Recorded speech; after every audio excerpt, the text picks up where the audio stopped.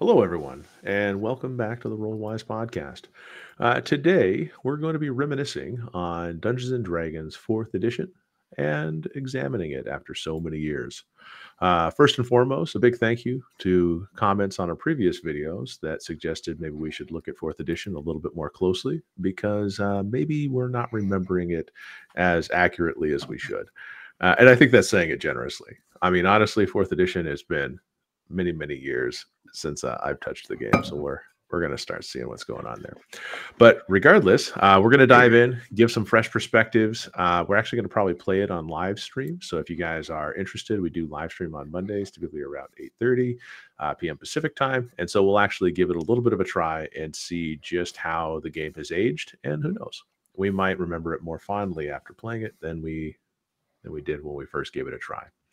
But let's begin with a brief little history lesson on 4th edition, just in case people aren't familiar with it or haven't really talked about it.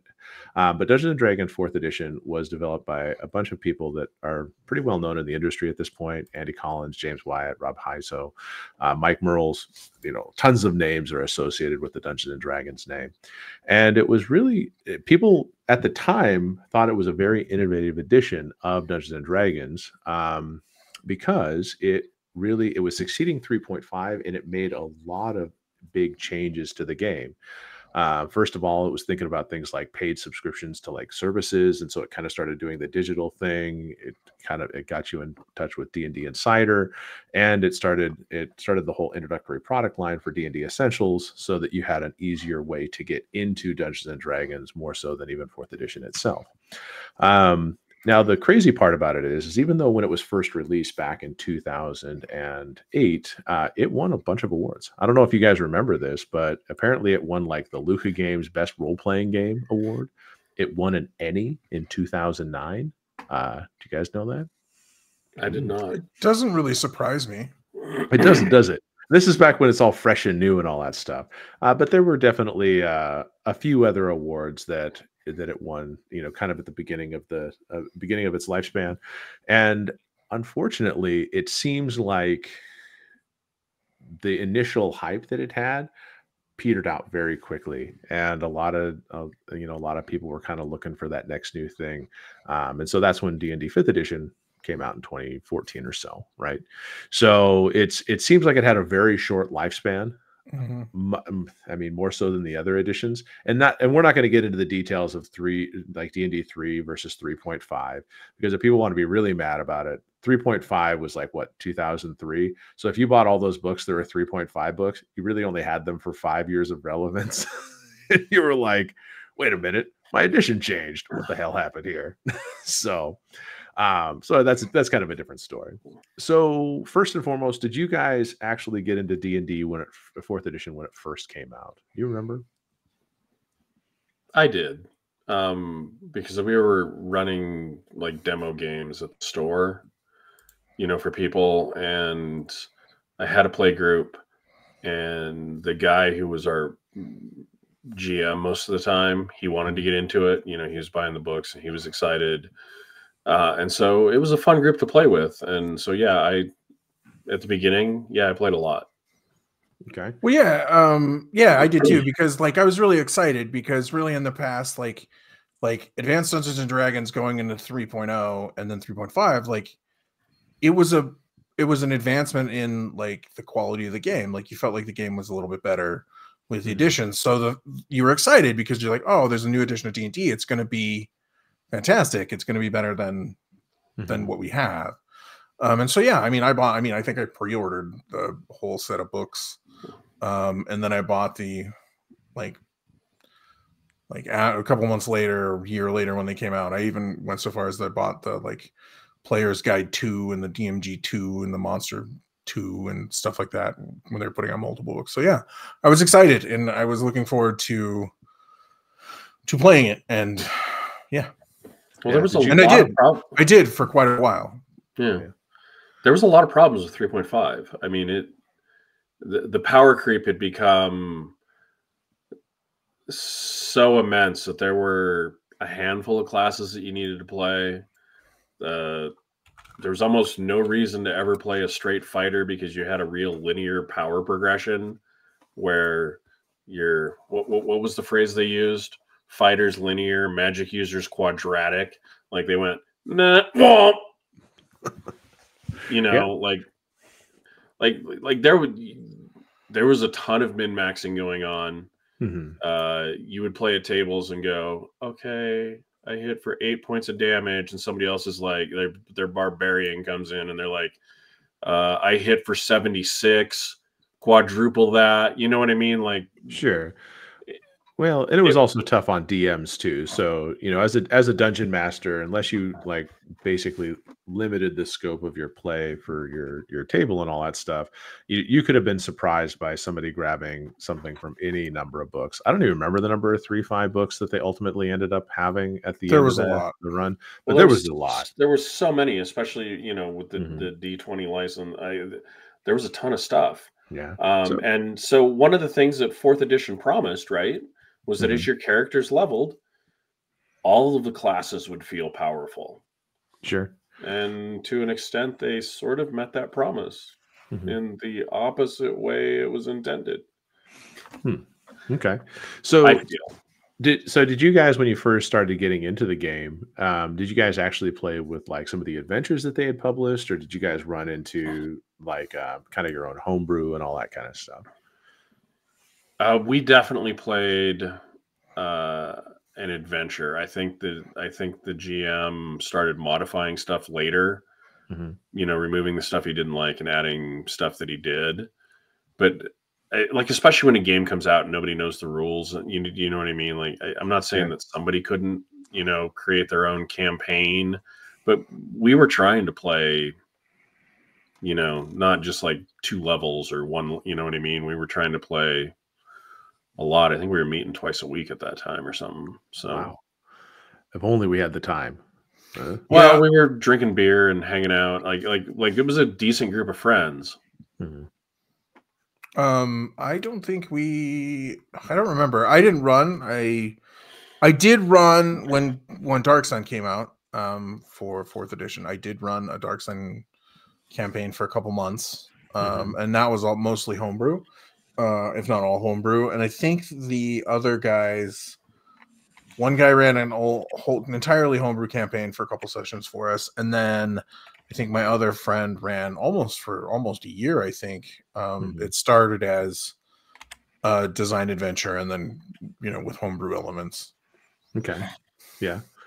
Because I mean, in terms of like playing, I don't think I actually played very many of the games, because this is right around the time that it came out, is right about when we, I don't actually remember why we didn't play very much 4th edition. Now that I think about it, because we had a pretty good group of friends, and I thought we played a few adventures with it, but I can't remember us. Unfortunately, I can't remember which of the adventures we actually played. Unfortunately, and that might be just me, but I just didn't feel like they were that memorable in terms of how the play went and all that stuff. And we had some friends that really liked homebrewing, in terms of creating their own adventures and stuff like that. But I don't think they really leapt to it. I think a lot of them actually continue to play 3-5, or we actually looked at some of the other games that were in the D20 system that weren't as cumbersome as D&D 3-5, but they were still kind of in that adjacent space. I know for a long time there we played the Game of Thrones sort of, the Ice and Fire role-playing game that they had for a little while there. So I think that we had a Game of Thrones game in the same vein, that we actually were playing that for a while. And then when we did go back to D&D, I actually think we did go back to 3-5 instead of going to 4-0, because we were just those people. So missed 4th edition entirely. Yeah, but you had one of those. And correct me if I'm wrong, but you guys didn't do a lot of power gaming. Like, you weren't min-maxing all the characters, right?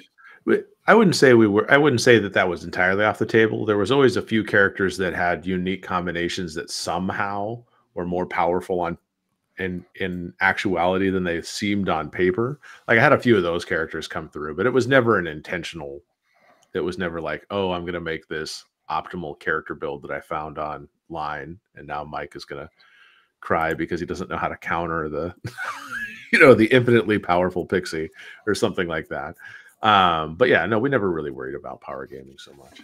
Yeah, and we had a couple in our group, newer players. There was a group that we had that wasn't my standard friends. Mhm. They were newer friends, and they edged towards power gaming.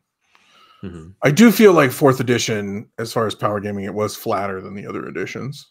Yeah. Like I don't like there were elements of power gaming, but I think those came out later. Not, I think the core classes were all pretty Mhm. No, balanced. they were balanced, and again, I'll say this cryptically because Yeah, they we were can get to that balanced. I later. just don't think they were balanced in the right way. Yeah, we can get to that later. Sure.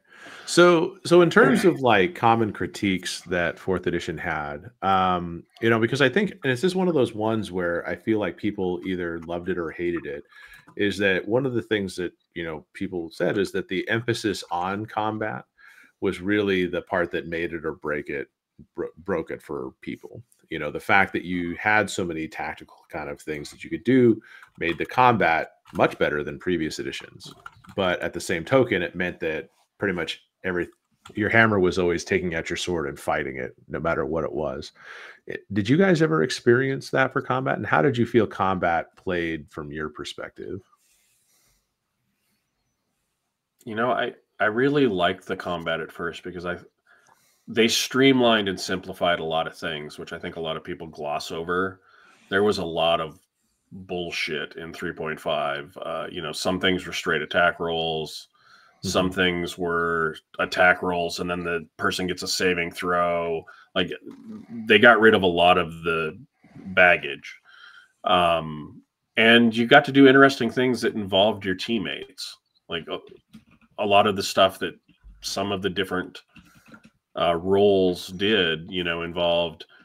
I'm going to tell you to go over the, you know what I mean, and attack, the strategist or commander or whatever the hell they were. You know what I mean? Like everybody was sort of involved potentially when everybody else was taking their turns, because Mhm.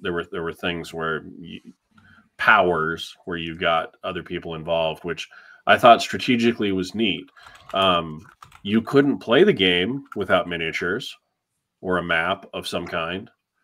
I think trying 5 people sitting at a table and a DM trying to keep all track of all of that shit in their head, there is zero chance that all 6 people have the same picture in their head if Mhm. you didn't have a map and miniatures. And it Sure. made a difference. So do you think in your mind, like, because this is what's a very interesting component to it, is that it felt like some people, because there were people that used miniatures up before that point. Miniatures were obviously Yes. not a new thing to Dungeons and Dragons prior to that. I But first saw them in the 70s when I yeah, first saw Dungeons and Dragons. So but do you feel like the people that had embraced miniatures made the transition to D&D a lot easier than those that maybe hadn't? Or what do you think about that, Jeff? I think that by the nature of the game, I think they would have had to have. It would have been easier for people that had used miniatures before, but I can't think of I can't think of why somebody would go, "Oh no, I'm not ever playing a role playing game that uses miniatures." Hmm.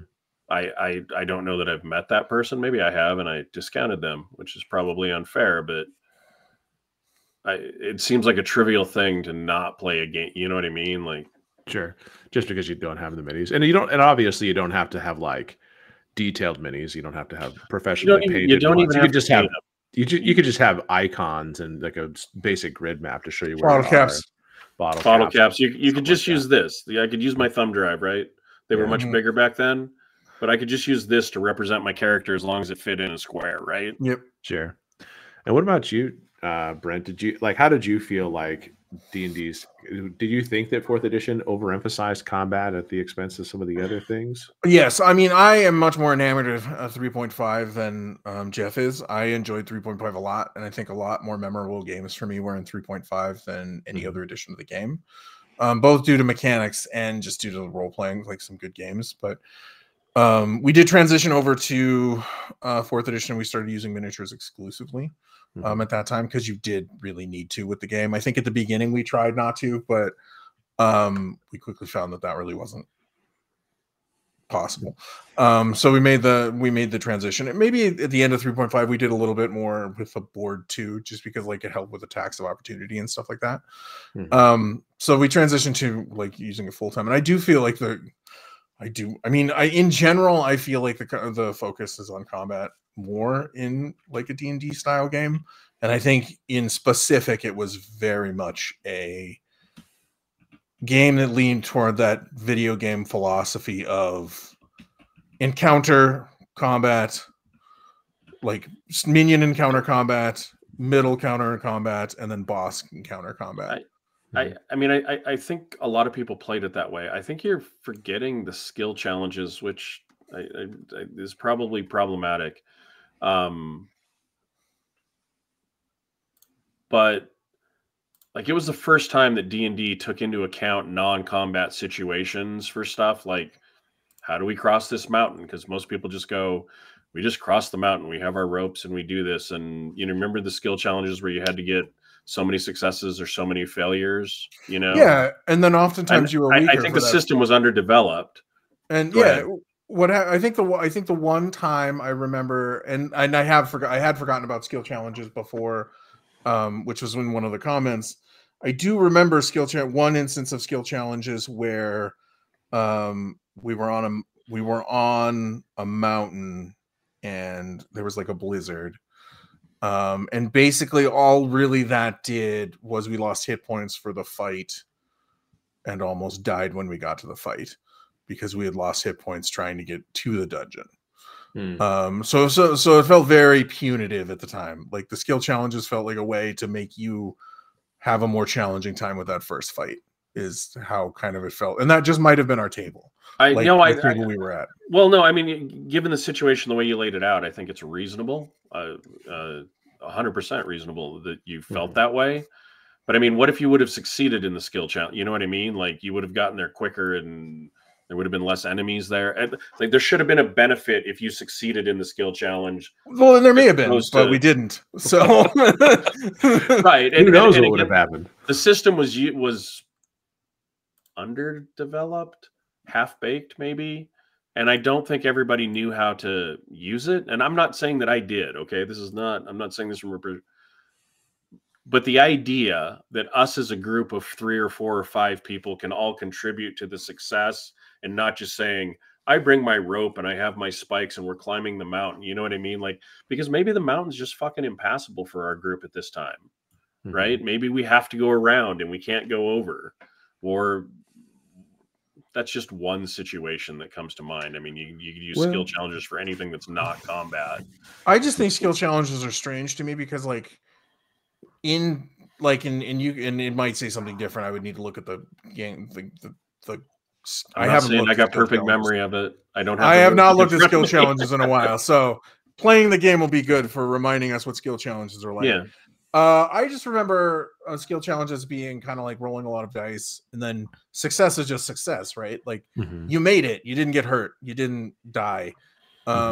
Whereas so success doesn't mean as much as like not succeeding. Succeeding means you're disadvantaged. And if I remember right, that's kind of how the rules are written, is success is just success. Like there's no levels of success in D&D. There's no we roll so many successes above what's necessary. Like climbing the mountain thing, right? We're trying to climb the mountain, I don't know, to save 2 weeks of travel time, right? And if we succeed, we save those 2 weeks, which has to benefit us in some way. If we fail, we have to take those 2 weeks going around the mountain or tunneling through or whatever the fuck we do. You know what I mean? Waiting to book a flight. I don't know. Yeah, you definitely, because this is a silly made up example in my head, right? Well, and so I think it's interesting because, you know, from my little experience with 4th edition, you know, I felt like the combats were probably longer than they should have been. And I just remember there being like weird stacking modifiers, kind of like you had to kind of get modifiers that you stacked. And it was a lot more mental math, I think, than I remember. But past that, I think that was really what caused it to be longer. And I don't know if that's one of those things where with practice, it would have been faster and all of that. And we pretty much at that point played exclusively in the theater of the mind kind of thing. So we were playing 4th edition in a theater of the mind kind of setting. And so there were definitely some tactical components that I don't think we explored as well. But as for skill challenges and stuff like that, what you're saying, Jeff, is that I feel like skill challenges are something that I would like to get better at, because I do think that there's an opportunity for them to add tension. And I don't know if skill challenges were unique and then D&D kind of encapsulated it in the 4th edition to kind of create this like tension building scenario for like out of combat dice rolling and stuff like that. But I feel like skill challenges, when I have tried to do them based on my understanding of them, I don't feel like they've built the tension appropriately, and I don't feel like That's fair. and I don't feel like I feel like throwing dice just isn't, if you're throwing a lot of dice, it isn't fun. Like each dice roll has to have that like impact. And so like what you're saying, like, oh, you made it over the mountain, therefore you beat the king's messenger to the castle, and you get to deliver your own message and try to like there's got to be some benefit, but also at the same time, like why would you have a skill challenge if there wasn't going to be an actual benefit or an actual detriment if you failed? Well, there's definitely going to be a detriment. What I'm saying is like, I think if I remember right, the rules presented, like there was definitely a detriment, but I don't think the rules handled it like in any other challenge where it said you either succeed or fail. There's no, and if you succeed, success is just not having the detriment. And I think that's how. And I think that's how the rules are written. That just sounds like a lazy, poorly written. You know what I mean? That sounds like a lazy, poorly written skill challenge to me. I think that there has to be some payoff if you succeed. But maybe it's like, why would I do a two-hit roll if nothing happens when I succeed?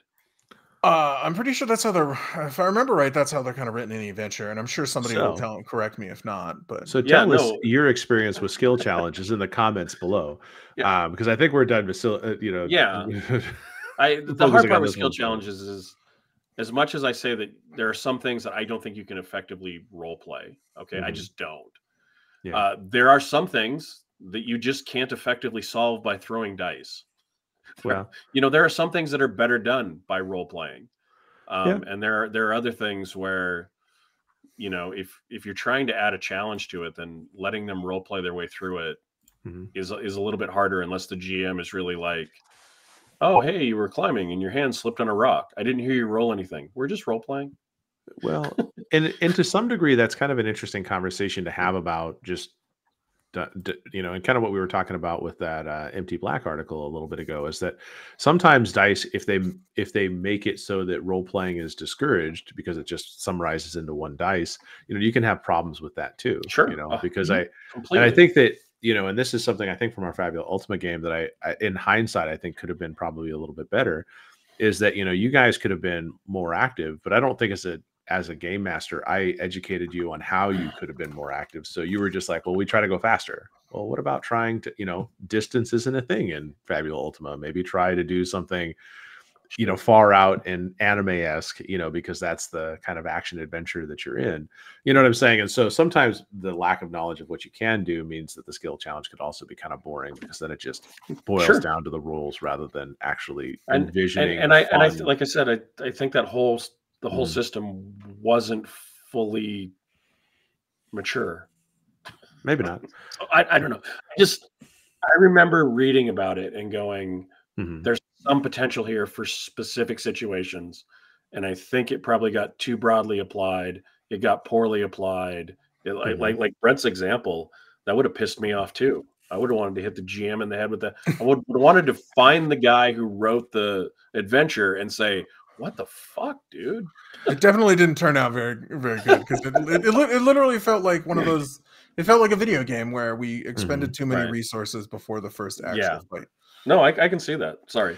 Okay, we can move past. No, so I think. It is, however, I will say skill challenges is considered, like if you research online at all, it is considered the best mechanic from 4th edition. Random. So yeah. So okay, well, I mean, again. By some people.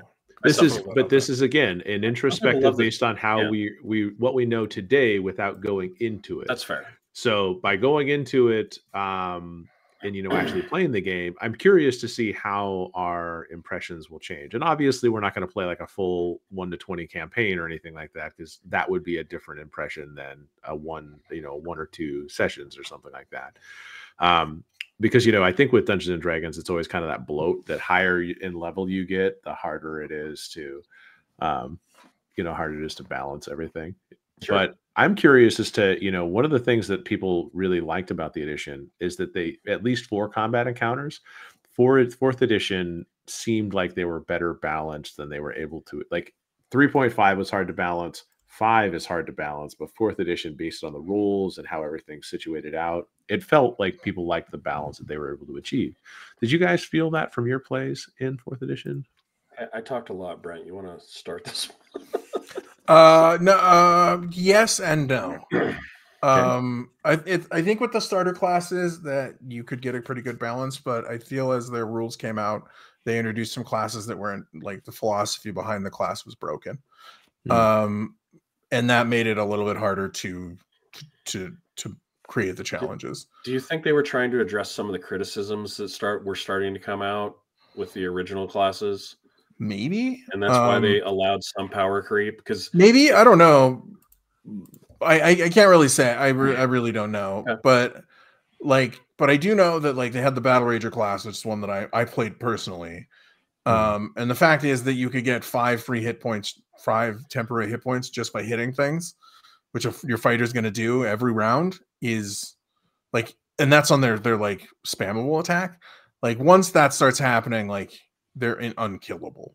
Like, you are never really in danger because basically you have 5 hit points of damage negation always.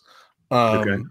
But that was in a later edition of the game, or like that was released in a different edition. But I think at the beginning it was pretty easy to balance. You kind of balanced it like a video game. You figured out, like, I think the math of balancing a challenge, they had pretty good for that. Sure. As far as, like, because they had, like, you had minion monsters and then intermediate monsters and then boss monsters, and you could kind of, and they were very specific. They weren't just like, it wasn't just this is a chimera. It was like, this is a den of chimeras. There's 3 baby snaggletooth chimeras, and then they had stat blocks for those. And then you have juvenile chimeras, and then there's stat blocks for those. And then you have mama chimera, and then there's a specific stat block. I mean, wasn't the base, wasn't that just like minions, and they just like had 1 hit point? Like you basically hit them and like they explode like a dry dandelion. Well, right? they had abilities, and some of them had hit points. And then the number of them would match up to, like, whatever challenge rating it was. Like, they had that balanced out very well because it was balanced out like a video game. Sure. Basically, they used the similar. I think they used a similar algorithm to what you would use when you balance a video game. Like, how many enemies can kill this, and then test it. And I think I remember from the time that, and maybe that was you, Brent, from back then, or it might have been another one of our friends who said it was very much like, it was very, very similar and looked a lot like an MMO in terms of just how the progression worked, how everyone had similar like level up abilities, and abilities felt like they just were reskinned, so that wasn't that it was like, since you both got an ability, you got the D8 ability, you got the D6 ability because of your all that kind of stuff. Did you guys feel that when you were playing it? Did you guys feel it was pretty much more computer game design than there was obviously the MMO aspect, because like just the idea that every character had a role as well as their class, right? Yeah. Because who hasn't played an MMO, and you have tanks and you have healers and like yada yada yada, right? Sure. So yeah, I think that was obvious, from the get-go, and for a while it was kind of cool. Brent's like, no. D&D always sort of had them. D&D always sort of had roles. They just weren't spelled out and defined, and some characters that we assumed were good at one role really fucking weren't. Yeah.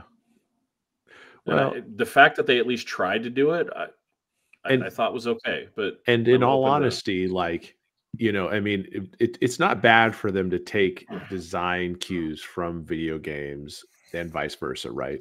I mean, I've played, the Pathfinder video games made by Owlcat, and they have been a great amount of fun, and they've had a basis in the role-playing game, so it kind of informed how the video game played. But then vice versa, there are great video games out there that are in the role-playing space that have neat mechanics that may translate to a pen and paper role-playing game, and I don't think it's bad to kind of incorporate that kind of stuff either. So I think it could be a good two-way street. Sure. But do you think that like people at the time felt that that was like you're trampling on our turf because MMOs are not tabletop games? I don't think it's that simple. The reason that I dislike the introduction of things like Striker and that is because, again, it influences a mindset that I feel is contrary to sometimes telling a good story. And anytime I run a game, it's more about the story than that's the combat stuff. Yeah. It'll happen, but like you would never, in 4th edition, you would never have a party of all bards, no matter how fun that sounds. Yeah, that would never happen because the game intrinsically at its core discourages that, because you can't have a tank bard, you can't have a healer bard, you can't have a I think a bard is a striker, I think, in the game. Or are they a controller? They might be a controller. I honestly, I don't remember. From the 4th edition, I don't remember, edition. and I have a lot to learn in the next few days. And I think and like that, like even though no matter how much fun it sounds like, oh, we'll all play bards. Like no matter how much fun that is, and even in 3.5, you could make a capable party of that where you could do enough weird things with feats and stuff where you could cover some gaps. Is it going to be the min-max party? No. But you could play the game still. So in 4th edition you couldn't. Go ahead. Sorry, I'm talking. Yeah, in 4th edition, you couldn't. The game intrinsically is said that that's not what it would be like playing. It would be, how many dungeons have you done in World of Warcraft with 5 DPS characters, Mike? Me? Not a lot. I mean, typically, I mean, don't get me wrong. There are people that do skill challenges where they take like all druids, for example, and go do like one class in the entire dungeon, but then they fill multiple roles, right? Because druids do. Yeah, they're both. So I mean, I've seen those kind of things, but I've never seen like an all rogue party go into a dungeon and then like one rogue tags a monster and runs away while everybody else. Yeah, DPS is the shit out of it. Yeah, like that's the thing, and again, it reinforces a mindset that I think that's going to happen. Not just, and in 4th edition's case, it's not just a mindset; it's a fact. Yeah. Okay. So I mean, it'll be interesting to see if it has that feeling so much now that we're looking at it.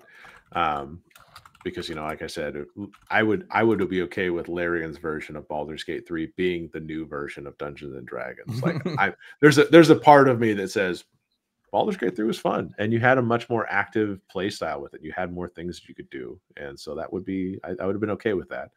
But we're not going to get that. So we'll look forward to our review of the new D&D books. In a couple months, May or something like that. Question mark? Like I don't play 4th edition. I don't know that I'm willing to not willing to do 5th edition revised or 6th edition. Whatever the hell they're calling it.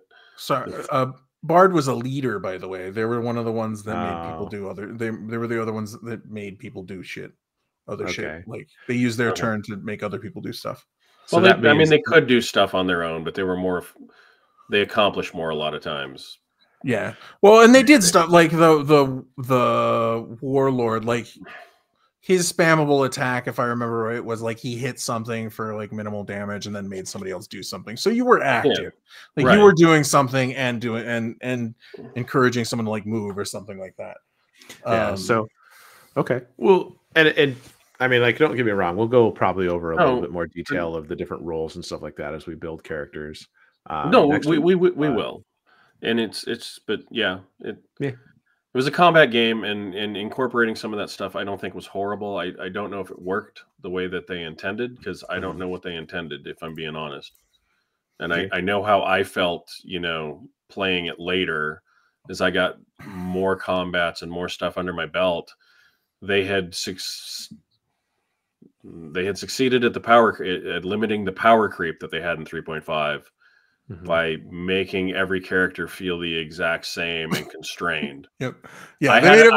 I had a special attack, once per day attack called Cake, and Brent had a special once per day attack called Pudding, and they had different names and they had different descriptions, but at the end of the day, they did the exact same effing thing. Yeah, they essentially did the same thing. Essentially, the effects were different, but mine did 8.4 points of damage on average, and Brent's did 8.4 points of damage on average. Yeah, everything just kind of, yeah, they leveled everything was tuned to the point where everybody was putting this. We were all walking around like this, and we didn't realize it at first.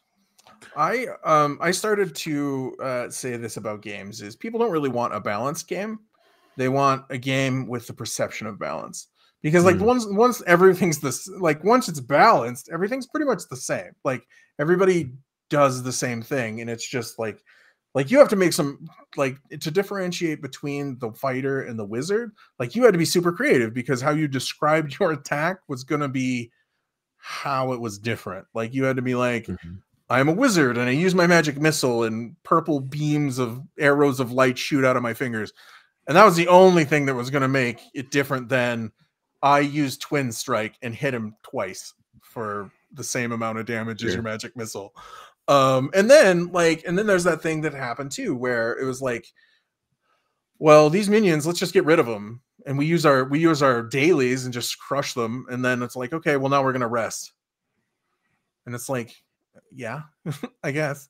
And there was definitely MMO influence. One of the things that I will say is one of the strangest things that I saw in the book that made me really draw the MMO preference. And it's not even about combat. It was they had rules for disenchanting items that read exactly like the disenchantment skill in World of Warcraft, where like you disenchant an item and it made Ethereum for you to. Oh right. Yeah, and it's like the plan for 4th edition was to try and pull people away from MMOs. I think that was the plan. If I even remember their marketing, I think there were ads in comic books that said, if you want to play an elf, at least do it with your friends or something like that. Yeah. And so I think that was the goal, was to try and make an MMO tabletop game. And like the goals of those two types of games are very different. No, they are. You bring up good points. I loved the idea that my magic items, they didn't just, because in a video game, right? I have a +2 sword. When I get the +3 sword, you know what happens to the +2 sword? It lays there on the fucking ground behind me because nobody cares. In most video games, MMOs, some of them, like if you can disenchant and do stuff, are different, right? Where you can move, you can take the ability off and move it to another item that looks better. Or I liked having some flexibility. One of the issues that I had though with the 4th edition magic items is they were generic and again limited into this tiny ass box so that they weren't so powerful that you actually felt like, holy shit, I got something that's a real difference maker here. No, you got your little stat bump, and in 2 levels, you know what? You're going to get another stat bump there, kiddo. It's going to be great. You'll have a +2 and it'll be so much better. And in 2 more levels, you'll get a +3. It'll be fantastic. I don't even remember if all of the items in 4th edition, I will have to look. I don't think most of them even gave stat bumps. Most of them gave you a once-a-day ability. Okay, like most of them gave you like a 1 combat ability. Like you can hit for +3 once once a combat or something like that. It had the ability tags just like the classes, because everything was balanced around that. And so the minute that you did something that was different, like add a stat bonus to a weapon, I think the system starts to have a problem, if I remember right. So a lot of them just had ability, I think, if I remember right. And I might be wrong. But I think it was either a lot of them or well, the really cool ones I know did, like like if you got a wand that did something, it was like once a turn or once because we had to hold down the magic users, because remember the one before that, hold them under fucking water. I understand that your guys' play groups weren't like that, but I played with a lot of groups in 3.5. Like I said, where like I'm doing 20 points of damage and this guy did 120. And after 6 combats, it feels like I might as well not even be there. If I hear we're going into combat, I should just sit the fuck down and watch, because that's how much I'm actually contributing to the combat. And there was a lot of groups where, like, especially in higher level games, where there wasn't a reason to have a martial character, because all of the wizards, and they were just like, poof, everybody's fucking dead. We never. I guess that is one thing that's funny about our parties. I don't think in many of my parties had very many like wizards, and we never got very high level. I do remember we had a null cleric in one of my games that spent like the first turn casting his buff spells to be better than the fighter. I do remember that. and I'm probably overpower gaming that, but I did play with some groups where it was punishing if you weren't like on the internet searching for like the best builds. Like it honestly, it was disheartening. It just, you might as well have not even been there. I mean, that's why we were surprised with the D&D Beyond thing when they said fighters are the most. Oh, that was my other. Sorry, that was my other. The most prolific character.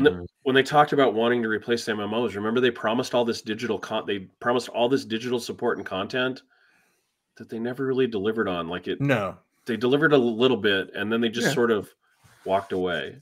Yeah, like. Well, the game pretty much. We never mentioned that. What are you talking about? I think the game pretty much. They were like, "Oh, this is a mistake," because remember what happened. What 4th edition really did was made Pathfinder happen, and then Pathfinder started taking a big chunk of their business. Yeah, and we'll never know if Pathfinder actually outsold D&D in the grand scheme of things, but the rumor is that it did. At least urban legends are. Or it was getting close. I don't know if it ever surpassed them. Yeah, but I don't know. I remember Pathfinder. Oh, it's just D&D 3.75 because they're never going to go to 4th edition. They're always going to live in 3.5, and at least they got rid of some of the power creep, right? Yeah. So they did better balancing it, and the other thing, so what happened was they leveled out all the characters and made them all feel samey. And then in the later books, and you might be right, this might have been in trying to address what people had said, they started doing these really weird power creep things where like I said, the Battle Rager had basically 10 points of damage reduction basically all the time, which made him basically unkillable. And there's another character that came out called the Avenger that I remember thinking, this is insane, because it was a striker who basically his job was to isolate the big monsters away from everybody else and fight it by himself for a while. Oh yeah, no, that whole lockdown idea, right? Like, I lock this guy down so he can't mess up everybody else, and they can clean up the room and the thing is, help me. And like that doesn't work because, and like you have to think about this in an MMO sense because that's what the game is, right? So if there's one guy that can fight your big bad for 27 rounds while everybody else cleans out the room, why is that guy fighting the big bad? That guy's just going to go around and fucking kill every little thing until you all can.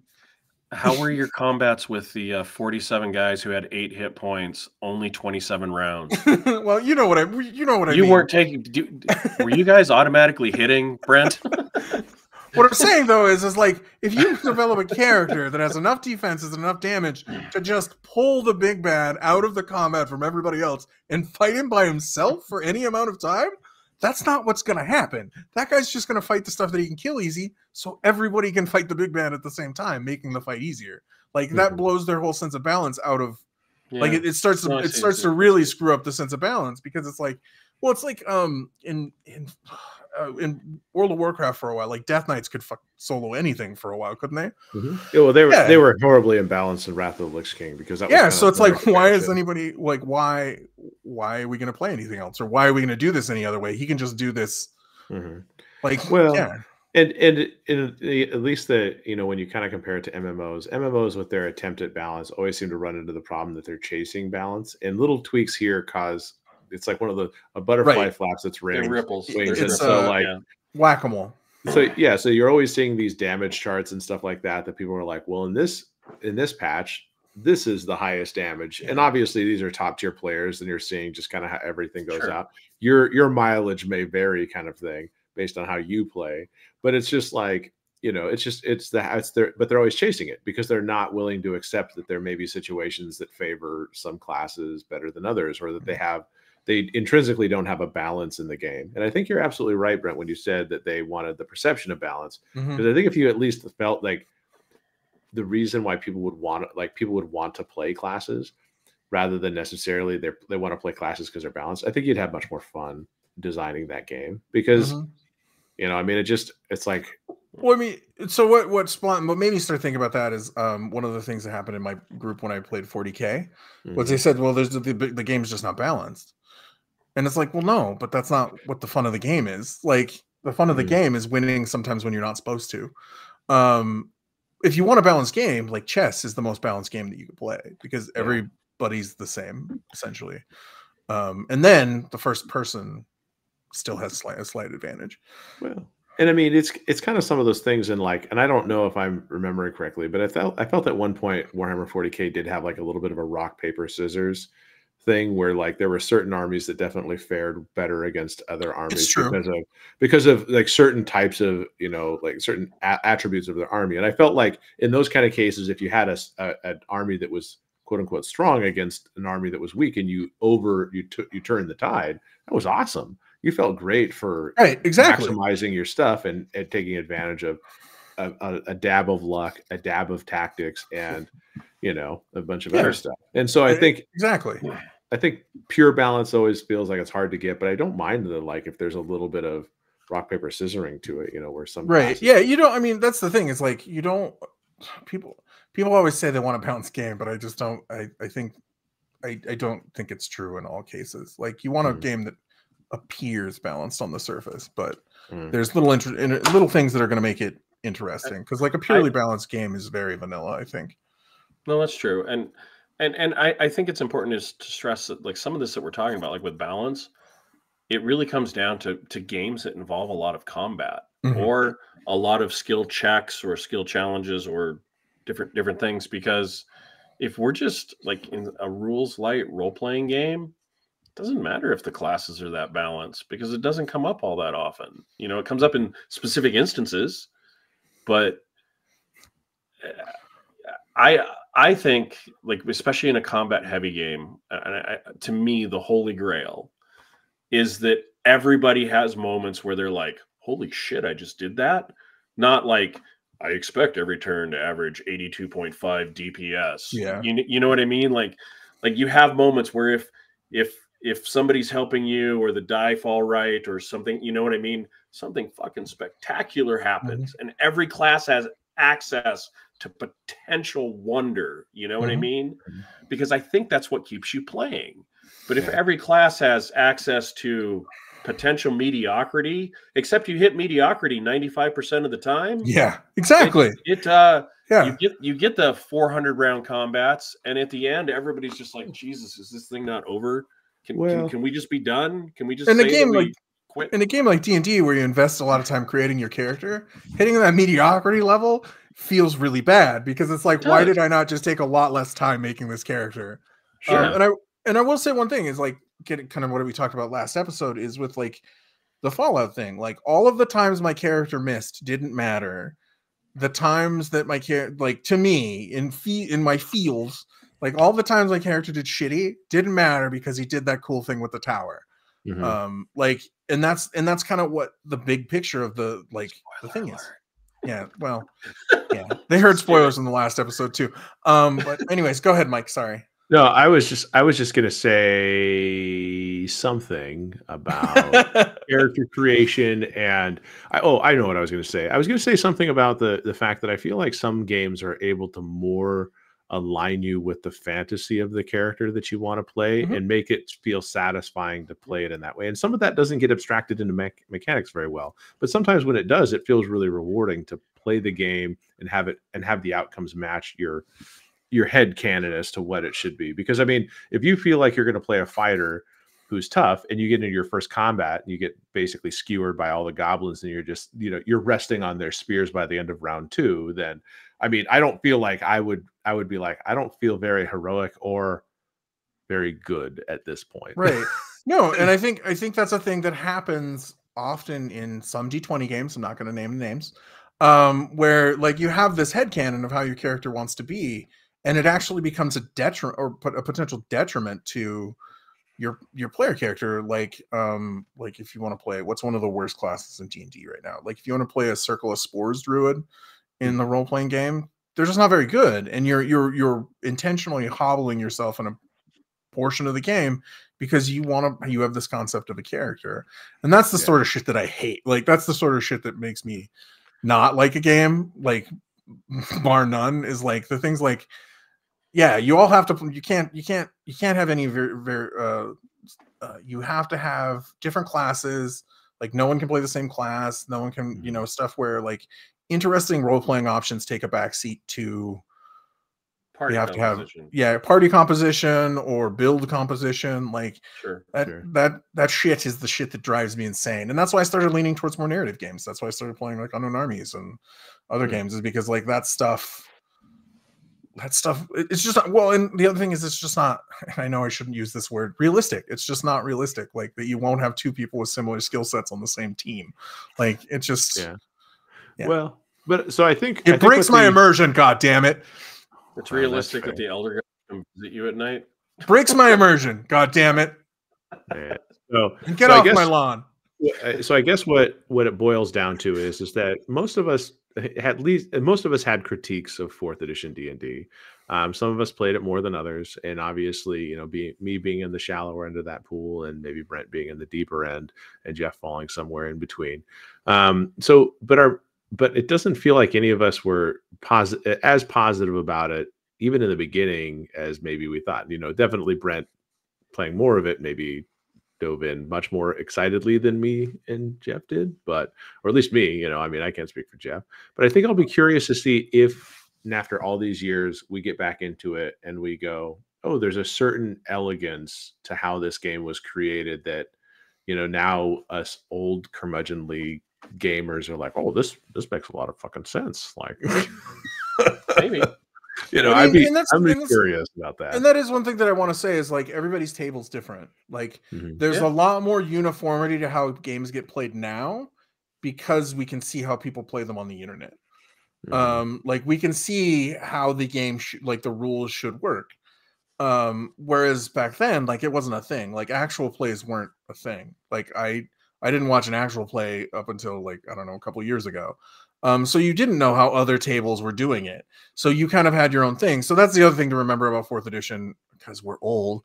You need to remember is like we played the game like the book that said, and our interpretation of the rules. So like how we ran skill challenges, Jeff might be 100% correct. My GM at the time may have run them wrong every time. But I really have, but yeah, so that's the thing to remember is if you love 4th edition, it may have been your table may have been great too, and maybe ours wasn't. And it could be. I would just say if you have a major mechanic in the game and the players every time it comes up feel that it's punitive, I would say that something's wrong. Well, that's game true. design, GM choice, adventure writing, something's wrong if the only way that it makes the players feel is, well, that's fucking punitive. Like, why don't you just pick one of us at random to kill to make it harder? And I think, skill. One thing I want to say about skill challenges, I do think skill challenges are a neat idea, but I think there needs to be some like, I don't necessarily know if D&D is the right system for it because it is so binary. Like, well, it just is so binary. It's so you do it or you don't. There's no like you do it with complications. You do it with, you know, a benefit. It's just yes or no. Like your idea of having a situation where if you win the skill challenge, you know, you get something out of it. That's great, but I don't think that's I really have a hard time believing in the rule. You're saying I'm living on rose-colored glasses. I'm saying that I don't think the rule's written that way. I'm saying that like everything, it's presented more as a binary equation. Like you win and nothing happens, or you lose and terrible shit happens. All right, you ready for the hate mail? Yeah, I am. Okay, so we're gonna get some hate comments if anybody made it this far. Okay, but by far the thing that I most fondly remember, I didn't even hate the cards with the powers on them because I played Magic and I had all the sleeves, right? I sleeved all my power cards. It was the dungeon tiles. It was the for the time. They looked great. They were modular and you could combine them. And you know what I mean? You didn't have to do the shitty hand-drawn maps. I think that's still a good idea. I still loved the dungeon tiles. I mean, they still make them. No, they do. They still have them. Dare I say it? The most successful thing to come out of 4th edition D&D was fucking high-quality dungeon tiles. Dungeon tiles? I mean, yeah, it was a good idea. Like I said, and honestly, my experience with 4th edition would probably have been a little bit better with dungeon tiles and more props. I think that's my key to gaming now is props. Props in person. I think it's props. That's my new thing. Okay. You know, I don't plan on any props. Although we are playing Aliens, and I feel like Aliens would be better played in person, having like the map out and stuff like that, and kind of. Aliens needs mood lighting, Mike. Aliens needs it to be flickering lights. Well, if you're running an Aliens game, what you need exactly, is Did you put up a seizure warning before you did that? No. What you need if you're running an Aliens game is the life-size alien egg that I found with facehugger inside that you can take out. That's what you need for an Aliens game. Yeah, that would be. That was on the bargain bin, or was that like? Oh no, it's like a prop style. It's like a prop design alien egg. So it was pretty expensive, but man, if I was running alien games with any, like if I was running a con alien game, I'd be like, where do I put my alien egg when it comes? Yeah, just so everybody's aware that it's there. Just like you have something to the side of you with like a cover on it, and everyone's just like, "What's that?" And you're like, "You find a thing." Yeah, you found a thing. New toy. Yeah. No, it's life size. It's like 4 feet tall.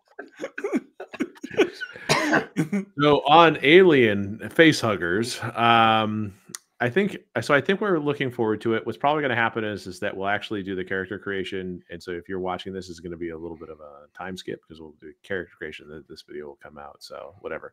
Those of you that are paying attention and get 55 minutes into the podcast, we appreciate you for. We love you. We appreciate you for watching this entire time and all that kind of stuff. But with that, Jeff, do you want to tell people how they can continue the conversation? Yeah, I'm sure if you stuck around this long, there was something that one of us said that you felt was wrong. Please let us know on social media. You can find us on Facebook, Threads, Twitter, and YouTube at Rollwise. Or you could even just email us, rollwiseguys@gmail.com. Somebody's going to take us up on that email thing eventually. And it's just going to be just a wall of hate. Anyways, thank you for listening if you listen this far, or if you listen at all, but you're not going to hear my thank you if you don't hear the end. As always, roll well, roll wise, and be safe out there and watch out for aliens. All right. Thanks. Bye, guys.